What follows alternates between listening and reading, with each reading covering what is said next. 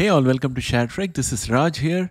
Friends, I try to bring you the latest information on HIV therapies and HIV vaccinations and stuff like that. Today I have some more information to share with you.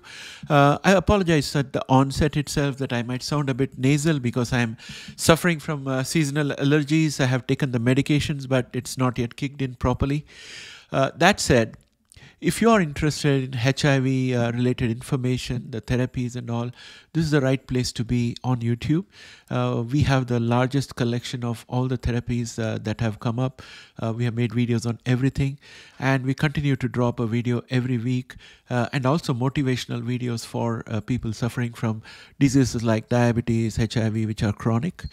So please take the time to subscribe and press notify so that you can join this wonderful channel and get up-to-date information on HIV. That said, let's get started.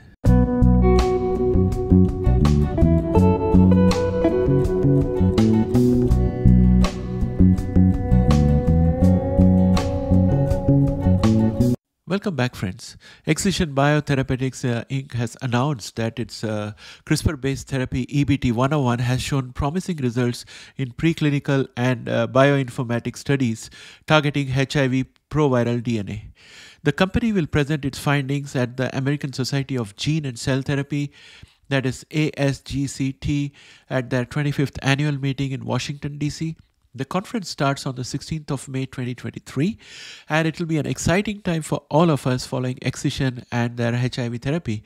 I expect to see positive results, and that would mean absolute absence of off-base editing, which is the bane of most CRISPR-based editing therapies.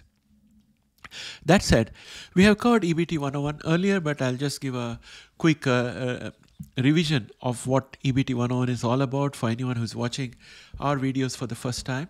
EBT101 is an innovative clinical stage therapy designed to cure HIV infections with a single intravenous infusion.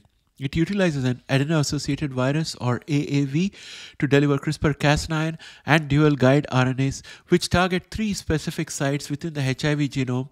Bioinformatic analysis presented in the ASGCT poster demonstrate that EBT101's target sites have no identical matches in the human reference genome.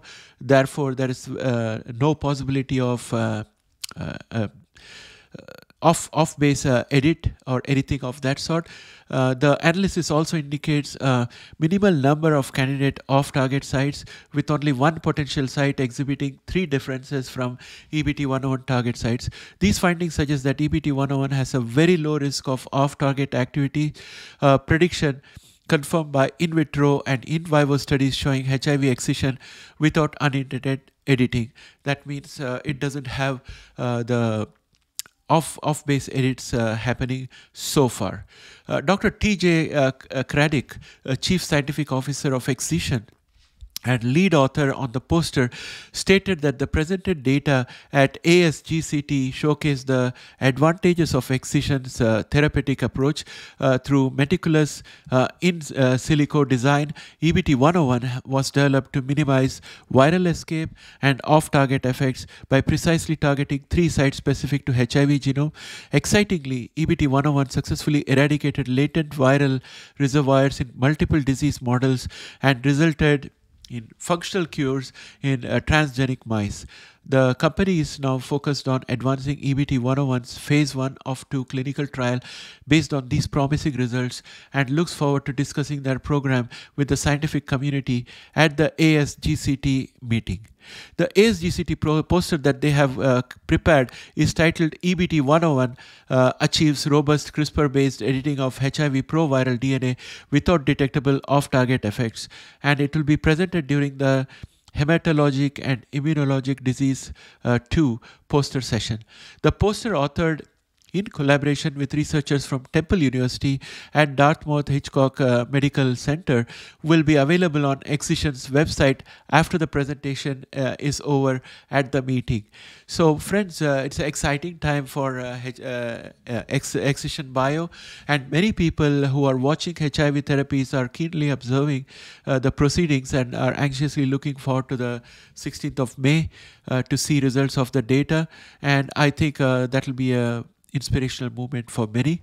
I hope EBT101 succeeds, and the poster presentation gives us really positive data that we can look forward to. With that said, my friends, I'd like to bring this video to an end. Hope is eternal. There are scientists working on an ongoing basis on different approaches to defeat the HIV virus. It's typically like a Marvel universe of superheroes fighting a common Thanos, and in this case, the Thanos is going to be the HIV virus, and Excision, AGT, and VIIV. They're all trying different approaches to defeat this common enemy. So sooner rather than later, I think we should be able to have a choice of functional cures and potentially a sterilizing cure. Of course, cost is going to be a big issue, but we'll cross the bridge when we come to it. First, we need the functional cure in place to improve the quality of life of all the patients who are suffering from HIV. With that said, my friends, I would like to bring this video to an end. Please seriously consider joining our Patreon account so that you can fund this channel and help us continue with this initiative of bringing you the latest information on HIV therapies and vaccines. We have 3 Patreons so far. I'm really grateful to all 3 of them, and I wish that more would join us so that we can keep things going on. Thanks and have a great day. Bye for now.